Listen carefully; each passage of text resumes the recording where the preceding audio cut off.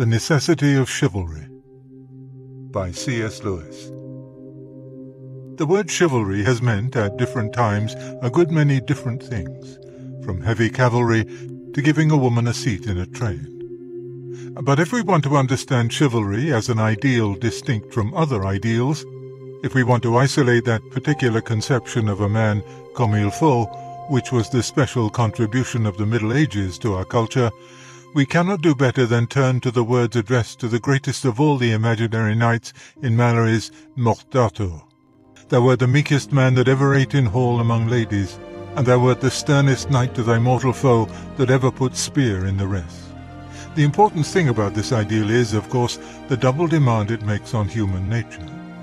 The knight is a man of blood and iron, a man familiar with the sight of smashed faces and the ragged stumps of lopped-off limbs. He is also a demure, almost a maiden-like guest in hall, a gentle, modest, unobtrusive man. He is not a compromise or happy mean between ferocity and meekness. He is fierce to the nth, and meek to the nth. When Lancelot had himself pronounced the best knight in the world, he wept as he had been a child that had been beaten. What, you may ask, is the relevance of this ideal to the modern world? It is terribly relevant. It may or may not be practicable. The Middle Ages notoriously failed to obey it, but it is certainly practical. Practical as the fact that men in a desert must find water or die. Let us be quite clear that the ideal is a paradox.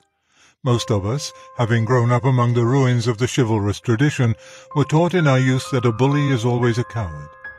Our first week at school refuted this lie, along with its corollary that a truly brave man is always gentle.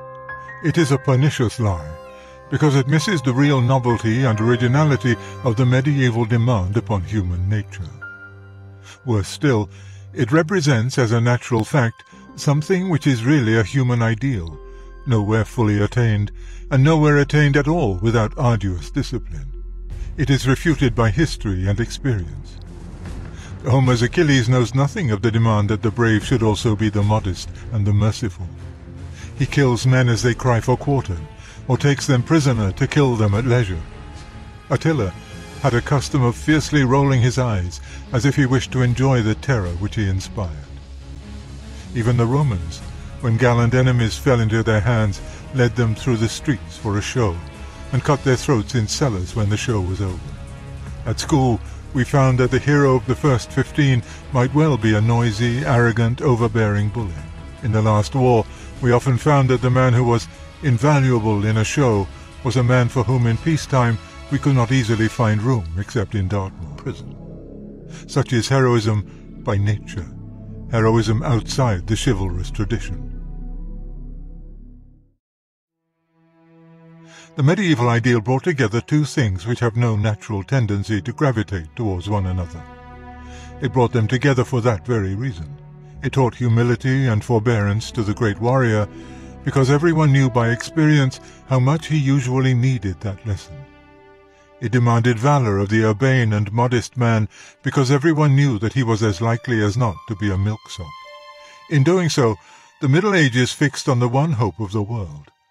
It may or may not be possible to produce by the thousand men who combine the two sides of Lancelot's character. But if it is not possible, then all talk of any lasting happiness or dignity in human society is pure moonshine. If we cannot produce Lancelots, humanity falls into two sections: those who can deal in blood and iron but cannot be meek in hall, and those who are meek in hall but useless in battle. When this dissociation of the two halves of Lancelot occurs, history becomes a horribly simple affair. The ancient history of the Near East is like that. Hardy barbarians swarm down from their highlands and obliterate a civilization.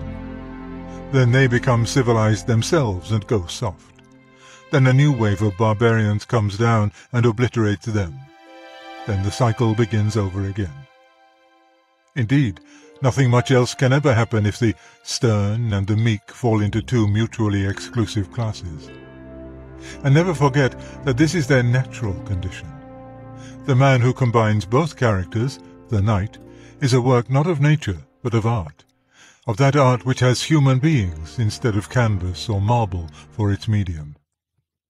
In the world today there is a liberal or enlightened tradition which regards the combative side of man's nature as a pure atavistic evil, and scouts the chivalrous sentiment as part of the false glamour of war.